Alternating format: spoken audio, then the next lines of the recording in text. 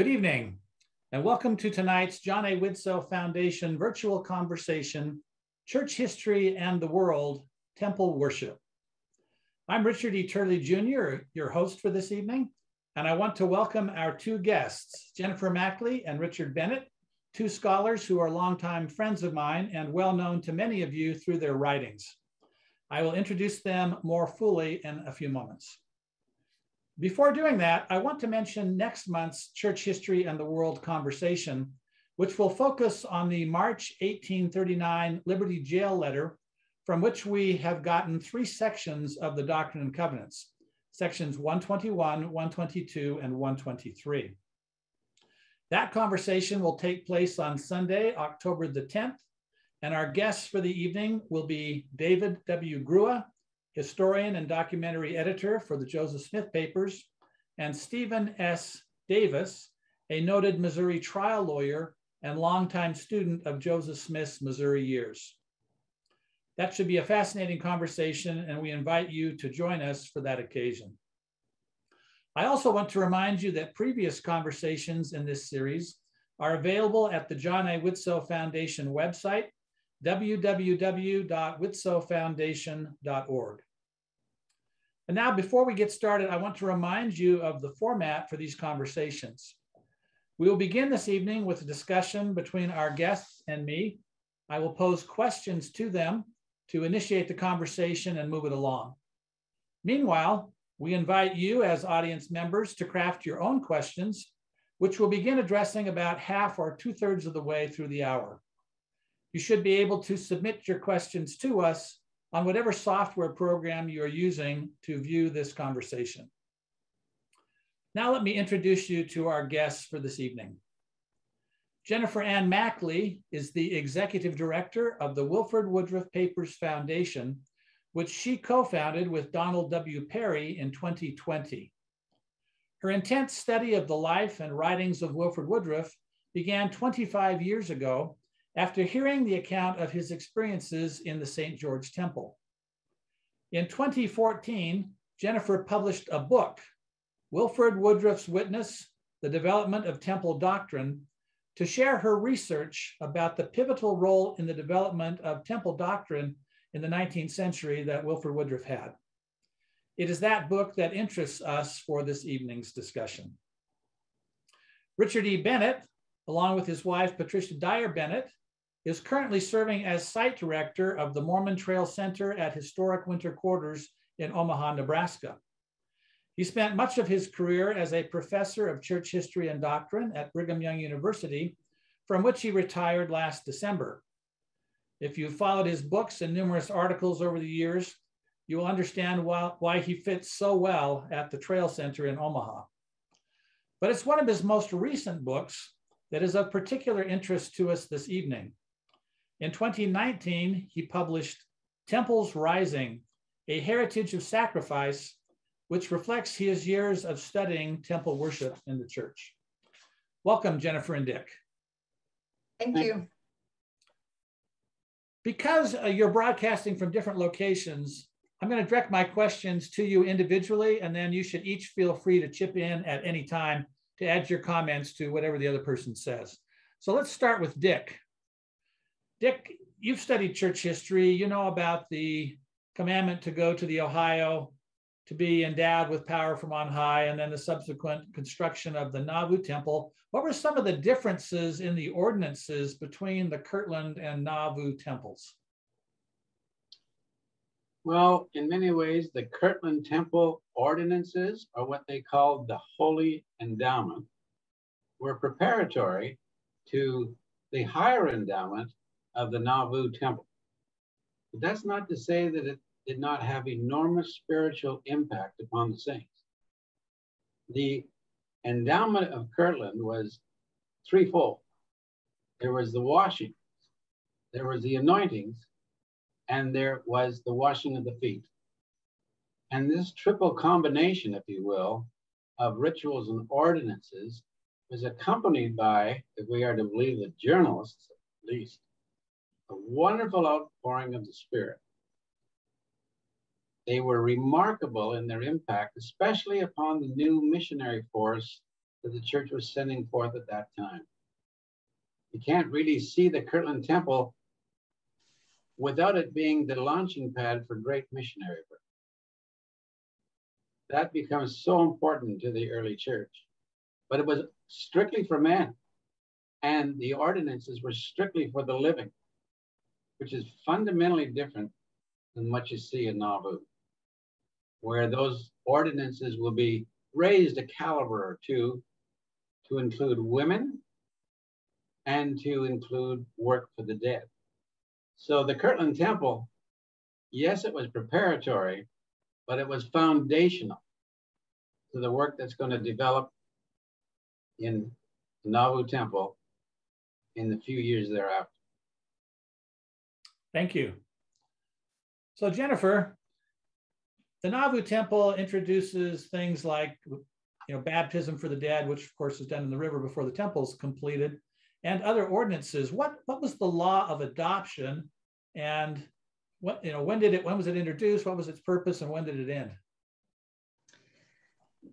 The law of adoption was the idea that because the priesthood had been taken from the earth during the apostasy and it had been restored through Joseph Smith, that to connect the family of God from those in the church in the 1830s and 40s back to Adam through those priesthood lines and back to God meant that there had to be a connection, there had to be a link.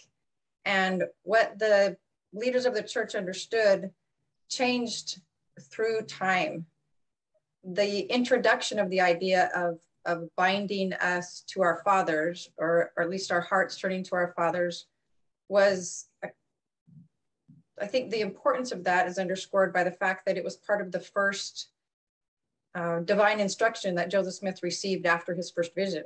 And to have that connection understood took 21 years for Joseph Smith, but between 1823 and 1844, the understanding of sealing progressed and changed and became fundamental to everything we do in the church now. But as Brother Bennett was saying, the introduction of those first ordinances in Kirtland became a critical part of that step-by-step understanding, because the sealing that occurred in Kirtland was simply the sealing of the blessings, a priesthood blessing or an ordinance, where the sealing in Nauvoo became the sealing of a covenant, the marriage covenant, and then the sealing of individuals to each other. So if you had someone, and there were many who joined the church, and maybe their spouse didn't, or maybe they were disowned by their family when they became members of the church, or maybe they had joined with family members or a spouse, but they hadn't remained faithful. So the idea was that the sealing would not occur to your biological parent, but to a priesthood leader. And again, the idea was we were all part of the family of God, and therefore connecting into that priesthood lineage meant that you're part of the family of God. The idea of the word of adoption comes from, we're adopted into the house of Israel when we're baptized into the church. We're adopted into the kingdom of God. And so that is the same idea, that through sealings to priesthood leaders into the priesthood lineage of those leaders, then you have the same blessings and the same connections. So it began in 1846 and it ended when Wilford Woodruff received revelation in 1894. Okay, thank you. Dick, comment on how the law of adoption was a schoolmaster in the development of post-Nauvoo temple work, and tell us a little bit about the Exodus era and temple work. That's sort of your, I think, best known area of expertise is the crossing of the plains. Could you put all that together? Well, just to add to how Jennifer has so beautifully described this development of the law of adoption, Brigham Young called it a schoolmaster. They did not fully understand the doctrine of redemption for the dead in 1844.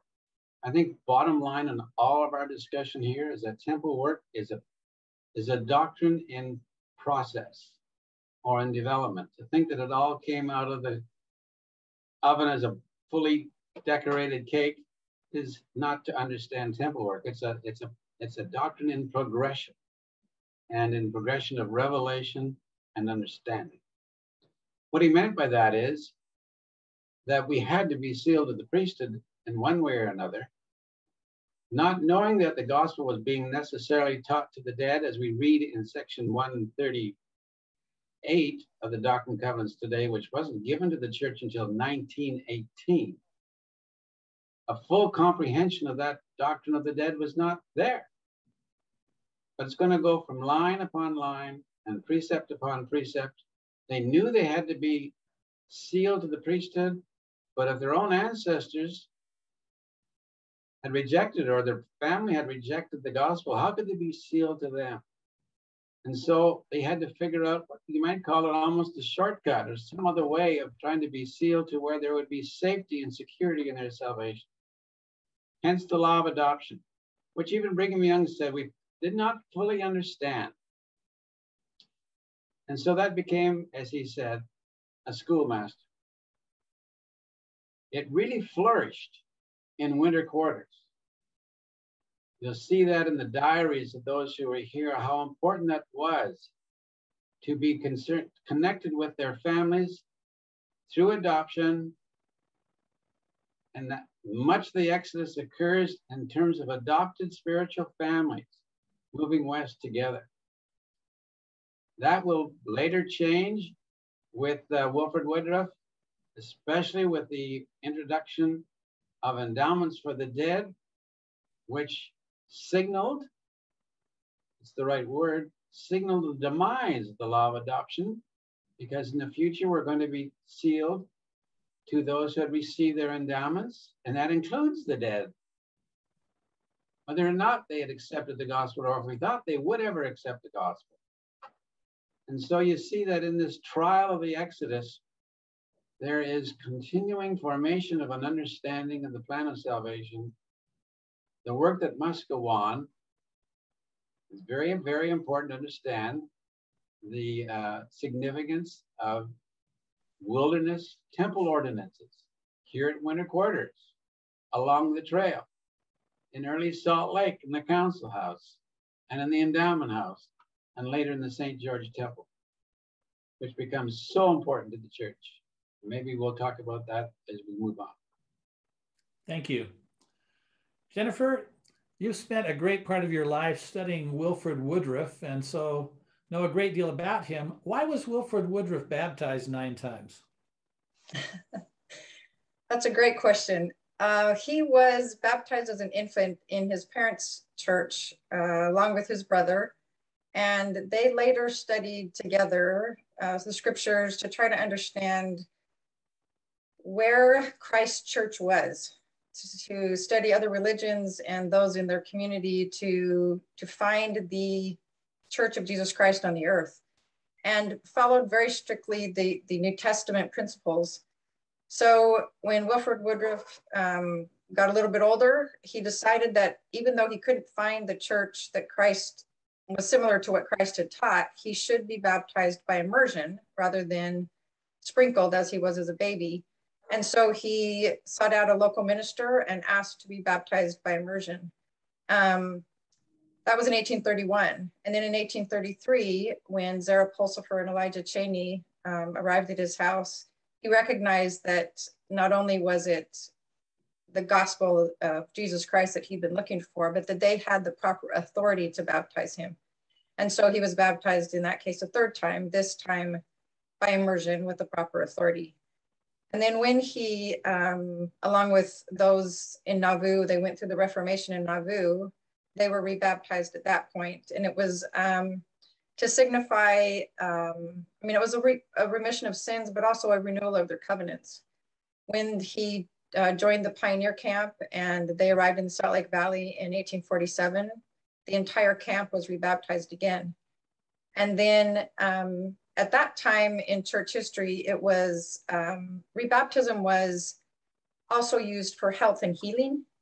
And when on those occasions, it was, again, a remission of sins, a renewal of covenants, and a restoration of health. And that language was actually in the ceremony. So it was for those reasons, as well as those re-entering the temple or joining the United Order in their specific community. And then there was another Reformation in the 1850s, and then a third Reformation in the 1870s. So he was baptized a final time in 1875, along with all of the Quorum of the 12. Again, it was a symbol of renewal and a public showing of commitment, but also for remission of sins. Thank you. Dick, before 1877 and the dedication of the St. George Temple, if you had received your full endowment in the sense of not the Kirtland endowment, but what was offered in Nauvoo and in the council house and the endowment house, how did you remember the covenants that you'd made in the temple?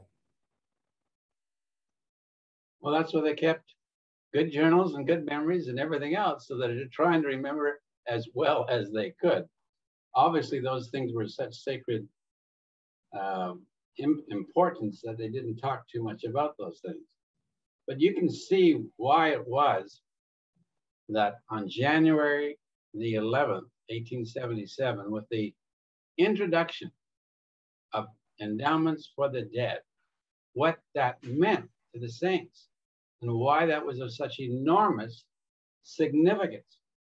It was really partly Wilford Woodruff's great temple work and his dedication to temple work, and under the direction of Brigham Young, that this is going to happen. So instead of just being endowed once and for all, now you're coming back to the temple over and over and over again. It becomes that school, that university, if you will, of gospel learning that had such an enormous impact upon the saints. And not only those who were alive, but of course for the dead. And it opens up the vistas of temple work in such a way that we had never seen before. Women serving in many capacities in the temple that they never served in before, because there's salvation for both the women and the men.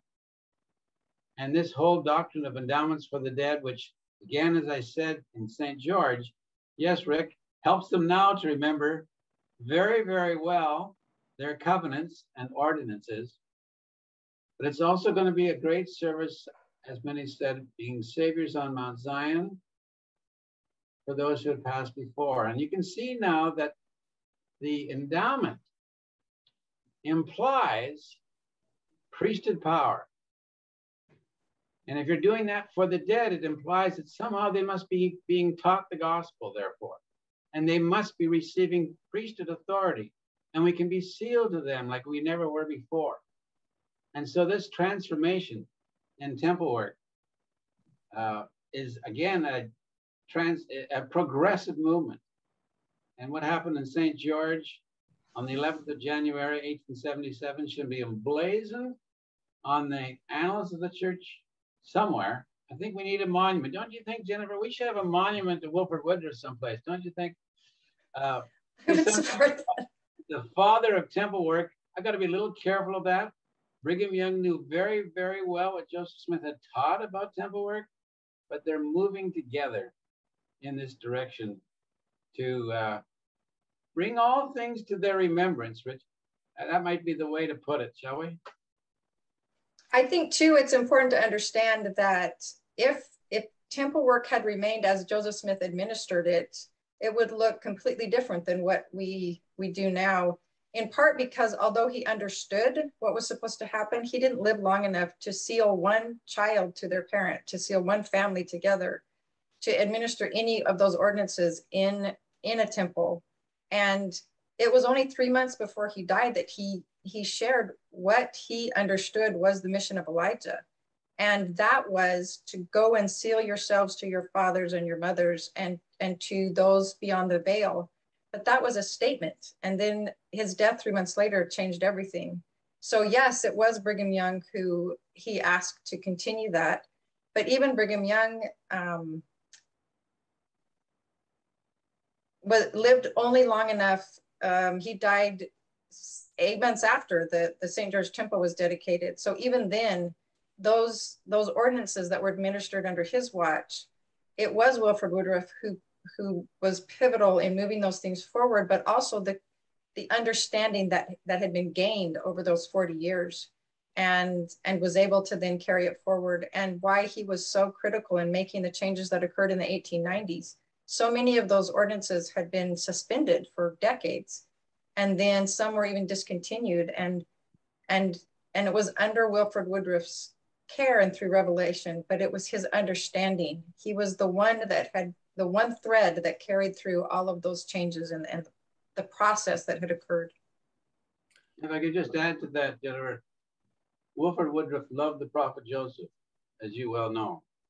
And Joseph did perform proxy baptisms in the Mississippi River and did have an understanding of the beginning of the doctrine of salvation for the dead.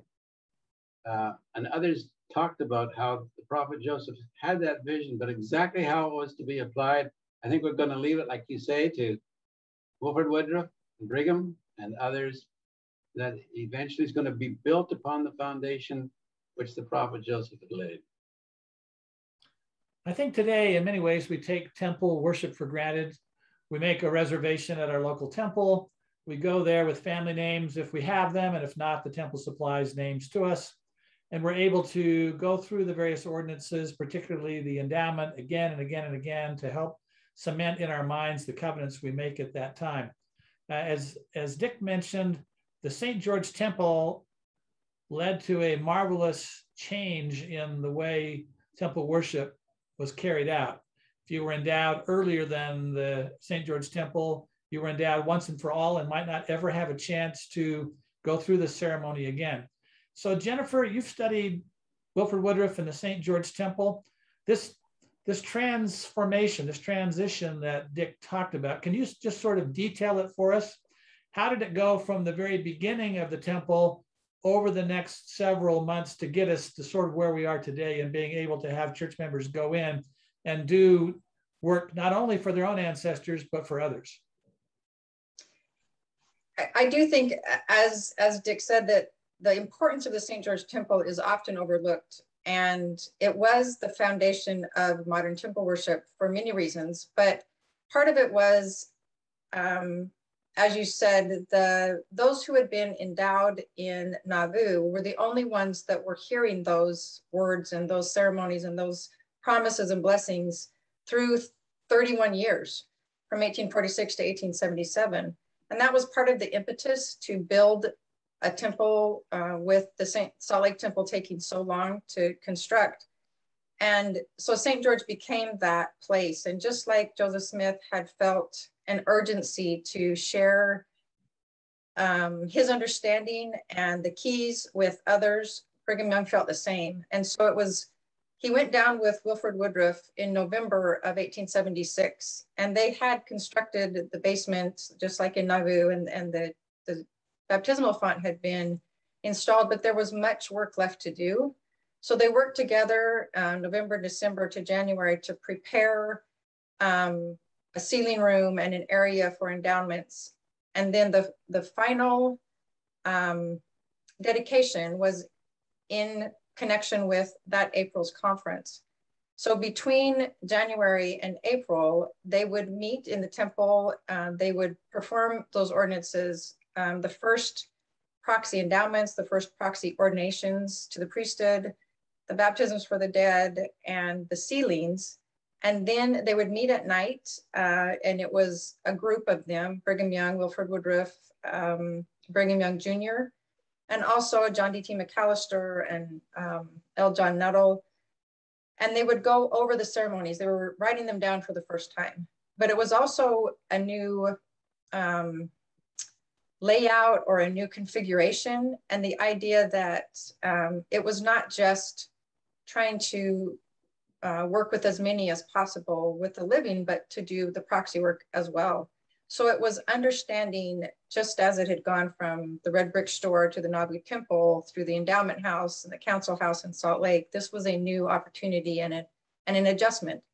So part of it was adjusting to the change in who the ordinances were being done for, but also the ensuring that they were uniform and consistent, that those who were had been trained to administer the ordinances in Nauvoo now had that opportunity, and new people were being brought in. Lucy Bigelow Young, one of Brigham Young's wives, was the matron of the temple. Wilford Woodruff was there without his family at the beginning. And so that was the major push at the, between January, February, and March, but also the idea that Wilford Woodruff had gone there, had spent decades doing the research on his own family lines, his wife's family, his mother, his stepmother, and he had over 3,000 names. And with the changes that had occurred in who could perform ordinances, for example, in Nauvoo, it had been men and women performing for men and women. And now with the understanding that you start with baptism and endowment and sealing, women would perform all those ordinances for women and men for men. So he went to the Lord and said, how can I do this? How can I possibly do 3,000 men and women? And the answer was, you don't have to do it by yourself. We can help each other in these ordinances. That was the first big change, was that we could actually work on other people's lines. And as Brother Bennett mentioned, there were women there who had been to the temple, but had never thought they'd be able to go back. So they had received their own endowment, but the opportunity to serve again and to do so, if they didn't have any genealogy, if they didn't know anyone in their family, then they could still go back to the temple and serve for others. So that was the first big change. And the second big change is the famous experience that Wilford Woodruff had with the founding fathers. And in his words, he said, I'd been so focused on my own family, I hadn't even thought that there were many people out there. And he made a list of eminent men and women, about 170 total, and to expand temple work even further. So not just focus on his own family, but all those who, again, at that point, they were still focused on those they felt worthy to receive the gospel, or thought that there would be a chance that they would. And then the third part was the idea that it was a shared responsibility, a shared opportunity, but also there, at this point, there was still adoptions. So there were 13,000 adoptions, and that ordinance had been suspended between the Nauvoo Temple until the St. George Temple. And so that was reinstituted, and the focus again was to make sure that everyone had a connection. And the question has come up before, why Wilford Woodruff? And it wasn't because he was the president of the church, but every one of these revelations, these personal revelations to him, were things that were then, he talked to President Young about, and it was supported in the global sense, that it wasn't just a special thing that Wilford Woodruff could do, but it was something that opened up temple work to everyone. Thank you. Brother Bennett, we've talked about the St. George Temple, and most church members have heard of the Kirtland Temple and the Nauvoo Temple and the St. George Temple and the Salt Lake Temple, but many of them don't know anything about the work you mentioned while crossing the plains, or about work in Salt Lake from 1848 to 1893 with the dedication of the Salt Lake Temple. Can you talk a little bit about that period for us? Yes, and happily so. The Exodus period, to go back to that, was a time of great development in temple work. Here at Winter Quarters, Nebraska, which was then a territory, as you know, back in the 1840s, was a place where temple work of a kind did occur.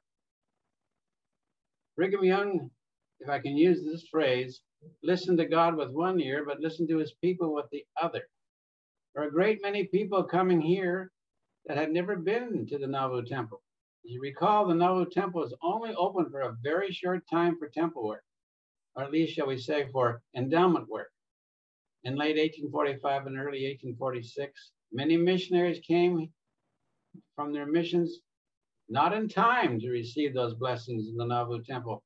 So here they come, thousands really coming here to winter quarters, and some of them pleading with the prophet leader of the church, who then was president of the Council of the 12, but titular head of the church, asking for the blessing of sealing, especially spousal sealing, women to men. And in the hopes that they could receive that blessing, Brigham Young, knowing that he had the keys, the priesthood keys, bent to their wishes. And here in winter quarters, just down the hill from where we sit tonight, there were approximately 154 marriage sealings performed in winter quarters, most of which were in Willard Richards' octagon, or which they called the potato heap for nothing better. It must not have been the most beautiful place to look at, but it was one of the larger cabins. They also had a council house where they had special blessings. There were no endowments for the living or the dead performed in winter quarters, but there were sealings. You can imagine how satisfying a blessing that was to the saints, many of whom were dying here at winter quarters. We have right across the street here the Mormon Pioneers Cemetery, where some 400 Latter-day Saints are buried. And across the river in Council Bluffs and on the Iowa side, another maybe 1,600. This area was a valley forge of Mormonism, when so many were giving up everything, sacrificing for the church, and pleading with Brigham Young, can you do this? My wife, my husband is on deathbed. And he listened and blessed them with these kinds of blessings. Wilford Woodruff himself baptized for the dead in the Missouri River. Not many, but some. He was always a little step ahead in terms of his understanding of how temple work will unfold, like Jennifer was saying. Along the way on the Mormon Trail, not well known is the fact that many times they would stop the wagons and have a sealing out in the middle of nowhere, behind some bluff somewhere. We see that at Chimney Rock and at Scotts Bluff and along the way. So temple work goes with the saints. You don't leave it behind, then rediscover it later on. It's a doctrine in progression and an understanding unfolding. Now to the question of what happened in Salt Lake. Shortly after the founding of Salt Lake in 1847, Brigham Young and the 12 established the Council House, which is kitty corner from the Joseph Smith Memorial Building in Salt Lake City today.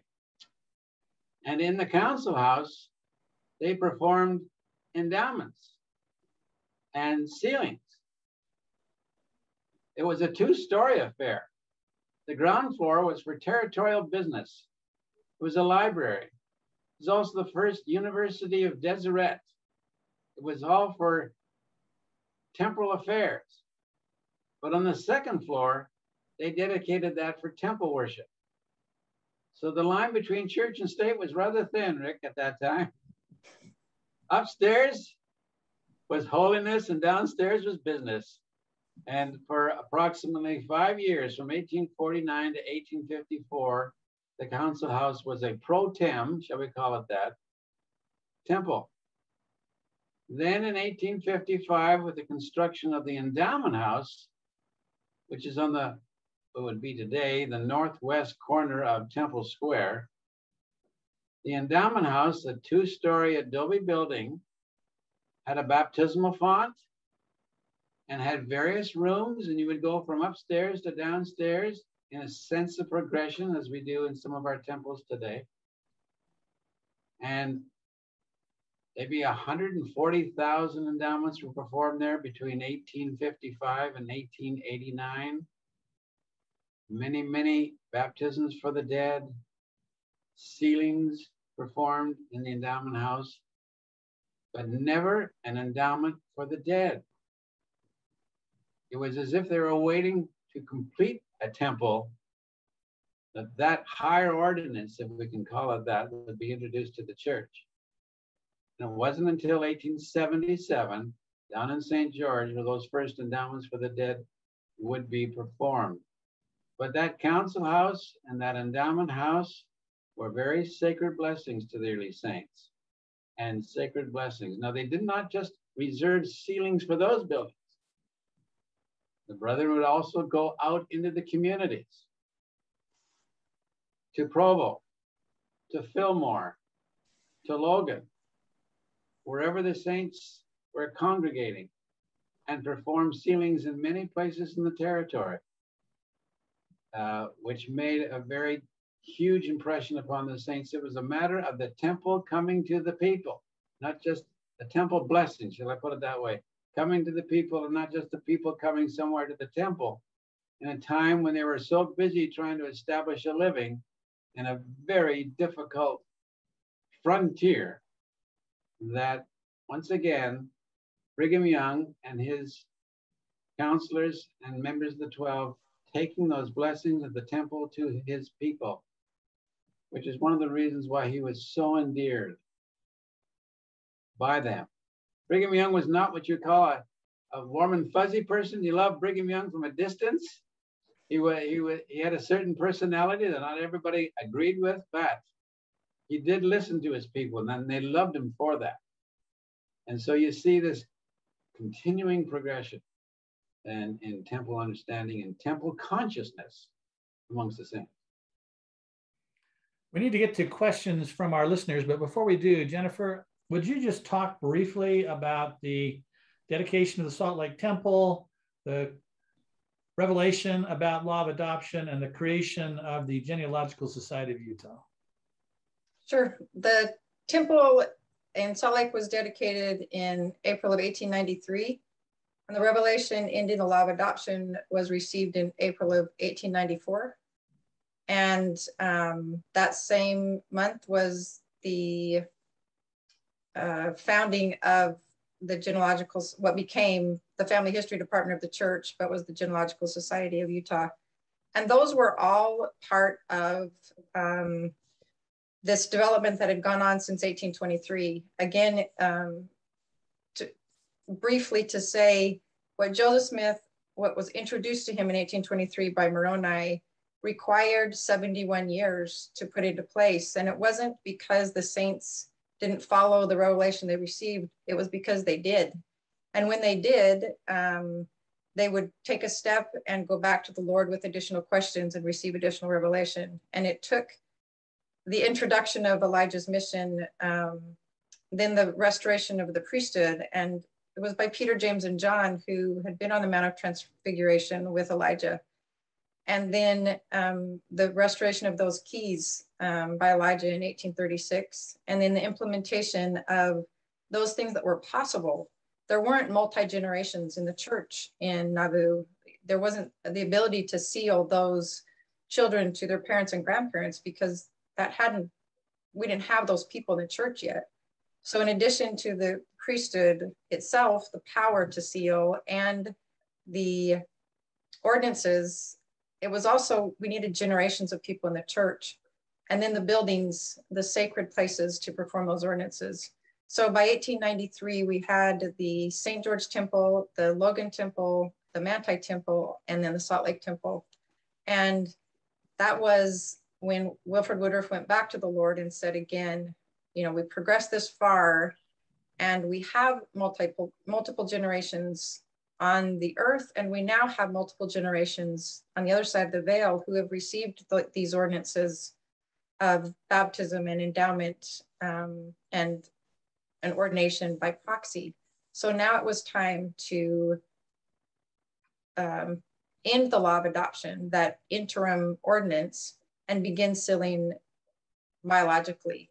And at that point, there had been 13,000 adoptions into priesthood lineage, and people could cancel those, but it was kind of a double guarantee. So most of them didn't, but that was the development that occurred over those 71 years to make it possible to then be able to seal beyond the veil to those who had received all the necessary ordinances.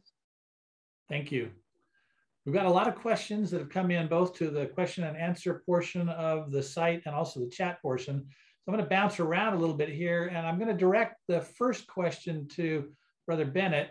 There's a question about the temple work on Ensign Peak. And let me just sort of preface that by saying Addison Pratt and companions had been sent as missionaries by Joseph Smith to Hawaii from Nauvoo, and therefore went east to the Atlantic, took a ship down south around the Horn of Africa and headed up towards Hawaii, and then ended up in Addison Pratt in Tupuai, what becomes French Polynesia. So he missed the Nauvoo endowment. So Brother Bennett, can you talk to us about Ensign Peak and any temple work that was done there? Yes, we know that there was at least one endowment performed, outdoor endowment on Ensign Peak for Addison Pratt before he goes on his mission to the South Seas. And it raises the question, well, what really constitutes the endowment? And above all, it represented in that covenant. It may not have all the dramatization and everything else, but it represented that covenant that was so essential. In fact, many of the endowments that were performed in the council house were to missionaries about to embark on their missions. In fact, the very last one to receive his endowment in the council house, and I think it was 1853 or 54, was none other than Joseph F. Smith, who was also going on a mission to the South Pacific, not the South Pacific, but to Hawaii.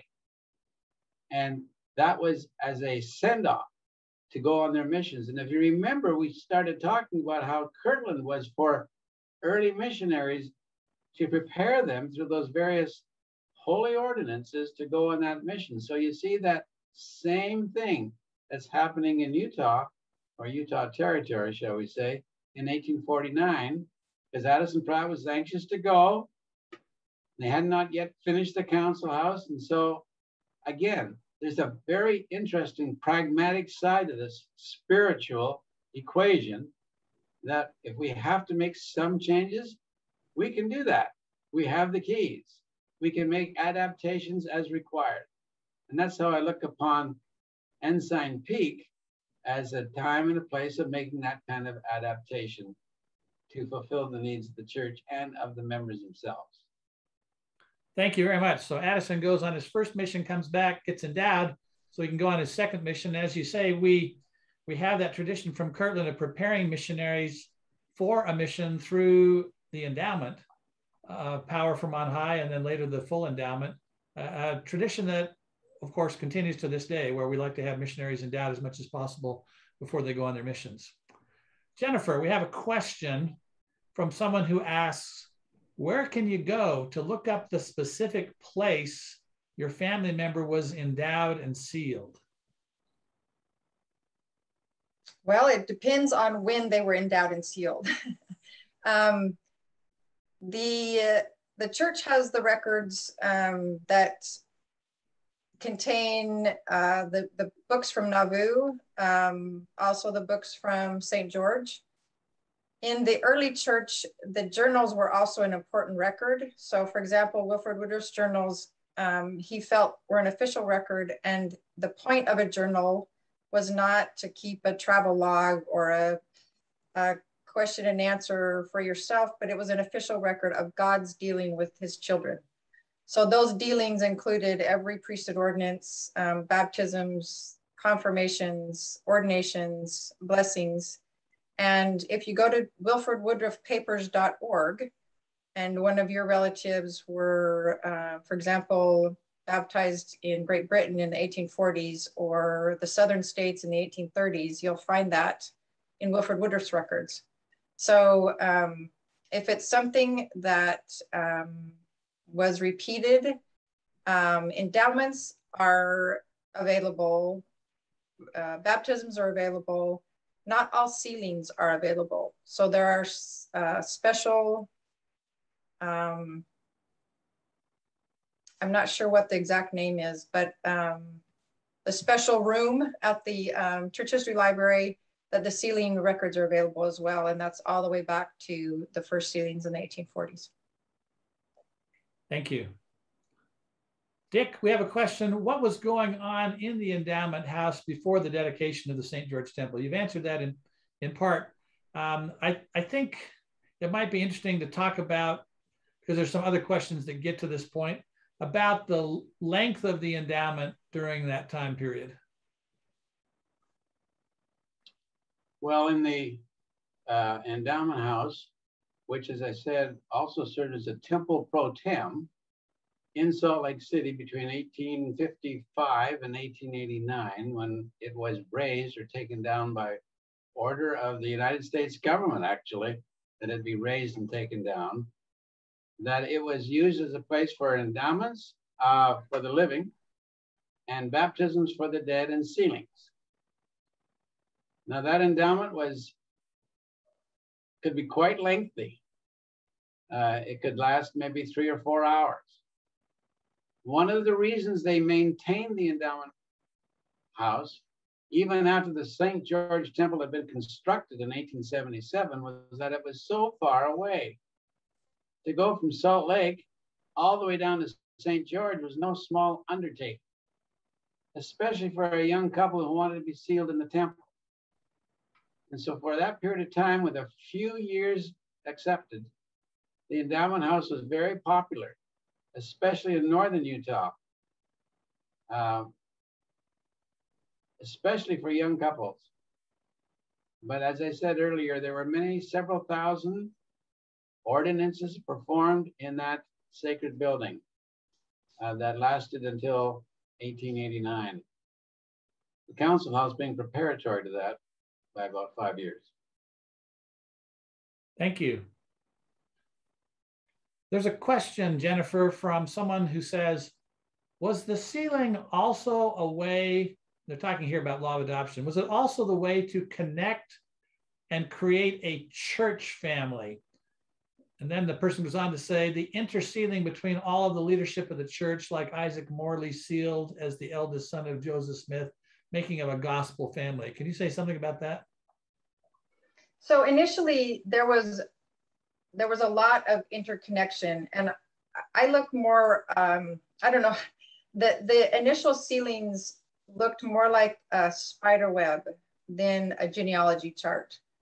And part of it was because, I mean, if today, if a woman looked around her ward or stake and thought, who is my best chance of making it to the celestial kingdom? Which of these men could I count on to stay faithful for the rest of their lives? You're going to go for the best one there. And so many chose a leader of the church like Joseph Smith or Brigham Young or Heber C. Kimball, but it was also who was present. So later in the St. George Temple or the Manti Temple or Logan Temple, it might be the temple president. And so sometimes it was that practical who was present, and other times it was more of a family organization. So with the law of adoption, especially in Winford Quarters, there was only one, help me out here, Brother Bennett, who was the one that was sealed in Nauvoo, man to man. You mean to Joseph Smith. Son to father? To Joseph Smith. Well, there were many that were sealed to Joseph Smith along the way. There were some. I can't remember the name of the first one. But so for them, it was not just the connection to the priesthood, but it was as a family, which is why in winter quarters, they no longer performed the ordinance, but they continued to talk as families. And so Wilford Woodruff, for example, gathered about 150 people together and said, although you're not officially adopted to me in that sense, we're going to operate as a family. We're going to have family rules, and we're going to organize together as we cross the plains. And that lasted even in the organization in Salt Lake, the settlements in Salt Lake. And so those connections as church families were real, even if it wasn't through an official ordinance. And then there was also lists of those who hoped to be adopted into certain families. So it was a practical organization of the church as well as spiritual connection. And people did it for different reasons. Thank you. There's a member of our audience who is reminiscing about the time when we had the old mission home. The last old mission home in Salt Lake was at the old Lafayette School across from the church office building, but it was in various locations before that. And in those days when there was a mission home in Salt Lake City, the missionaries, in preparation for their mission, not only were able to experience the endowment, but they also went to the temple assembly room and had instruction there, making for what this person calls a very full day. Brother Bennett, do you want to say anything about that period of our history? You're going to date me, Rick. Yes. I went through that, so I'll put myself in the same. I went through that in that Lafayette School, wherever they called it there. It was a week-long intensive MTC. I'll never forget it. It almost killed me before I left. But it was a wonderful experience. And yes, we did go to the temple, I think a couple of times, as I recall. And on the 5th floor of the temple, and Rick, you know this better than anybody, where we had what we'd call almost mini solemn assemblies almost, and talks with Harold B. Lee and many of the 12. We were set apart by the 12. Myself, I was set apart by not Johnny Widtsoe, but S. Dilworth Young on my mission. And so, yes, again, we have that pattern though, of before you go on a mission, you're going to be prepared in temple doctrine and in temple worship, because the temple is all about covenants and holiness to the Lord and righteousness and becoming a better, holier person, just as it was back in Kirtland. And that's something perhaps we should have mentioned a bit more, that it wasn't just the endowment itself that was so significant to the saints. It was the preparation for that endowment. They're looking forward to that endowment where they purify themselves, where they abstain from certain practices, where they went through a refiner's fire to prepare for that mission or prepare for that new assignment that they were going to go on. So that in many ways, the endowment was a benediction to the way that they had prepared themselves. It isn't just a bunch of ordinances and rituals. It had everything to do with how you live and how you were expected to live. And I think I began to see that when I was going through in that MTC about, hey, you can't fake this. You're going to be making covenants, but it's the preparation for that endowment that is almost as much as of an endowment as the thing itself. And I think that was an understanding of the early saints, which gave them such commitment to it, because it wasn't just to a ritual, it was to a way of life and to a newness of life that makes it have such traction even to this day. You make a very good point there. I think oftentimes people may make very little preparation for an experience like that, and you sort of get what you pay for. If you're really dedicated to understanding it and dedicated to living it, then you're going to get far more out of it than if you treat it superficially. Jennifer, you mentioned the recording of the ordinances, the language of the ordinances that first took place in 1877 in the St. George Temple. We have a member of the audience who asked the question, how similar is the current ceremony to the one performed in the red brick store, which is sort of getting at the question of how, as Brother Bennett said, the endowment changes over time, because there are certain components of it that really represent the endowment. Much of the rest of it is just the vehicle for teaching us about the endowment. You want to talk further about that to the extent that we can outside the temple? So the important parts that we understand, the covenants that we make, the idea of what the endowment represents hasn't changed. And as Brother Bennett was alluding to, in Kirtland, and especially in Kirtland, it was the physical parts. It was following Exodus 29 and 30. It was the sons of Aaron being brought to the temple. It was those physical rituals that preparing to behold the face of God.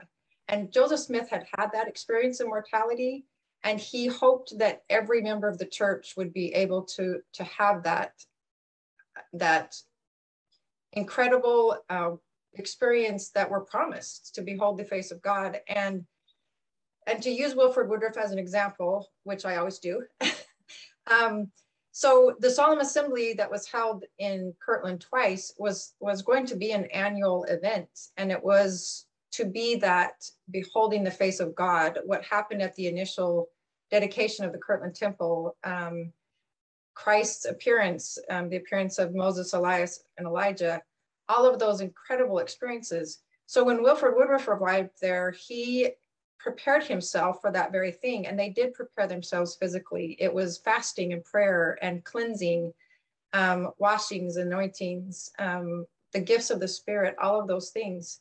And so when he was there for the solemn assembly in 1837, it was to prepare himself and to prepare themselves to behold the face of God.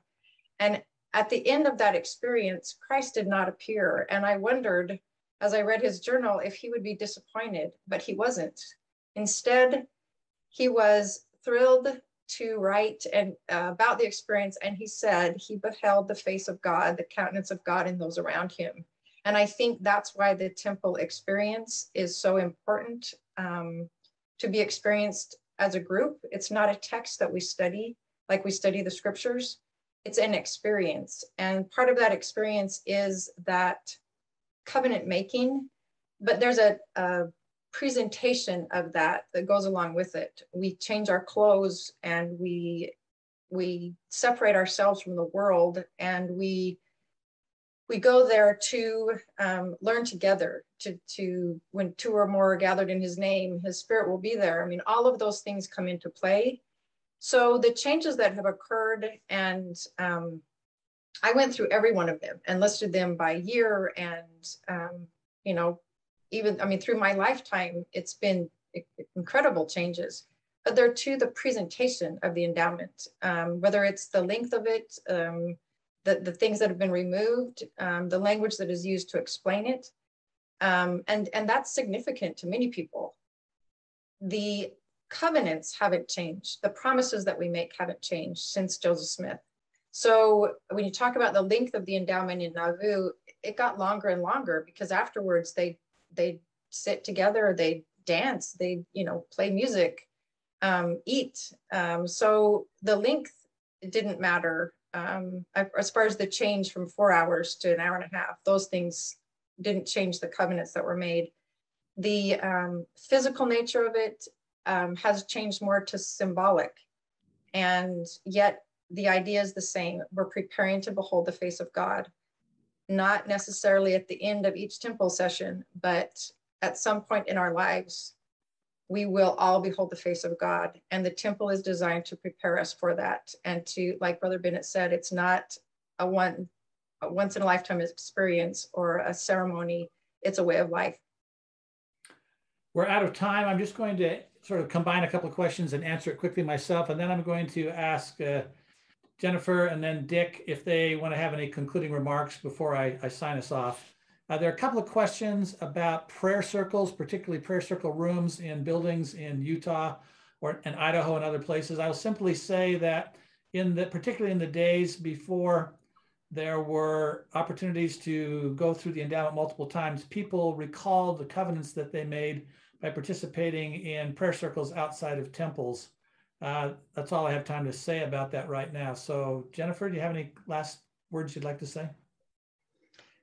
I would just encourage anyone, if you do have questions that weren't answered today, feel free to reach out. And if you go to josephsmithpapers.org, if you go to wilfordwoodruffpapers.org, there's an incredible body of work on just these topics. And if you can learn anything from Wilford Woodruff, it is to have a perfect brightness of hope. Beyond all of these things, it is that hope and eternal life. And that's what the temple is all about. Thank you. Brother Bennett? Going back to Moroni and the prophet Joseph, and Joseph Smith History 154, it says that at each of their interviews, he gave me instruction and intelligence about what the Lord was going to do and how and in what manner to conduct his kingdom in the last days. And I think you see that in temple work. We want to thank our two guests this evening, Richard Bennett and Jennifer Mackley, for spending time with us. We remind you again of next month's conversation, Church History and the World, Liberty Jail Letter, featuring David W. Grua and Stephen S. Davis. Finally, we invite you to revisit tonight's conversation and previous ones by accessing the John A. Widtsoe Foundation website, www.widtsoefoundation.org. Thank you for listening, and good night.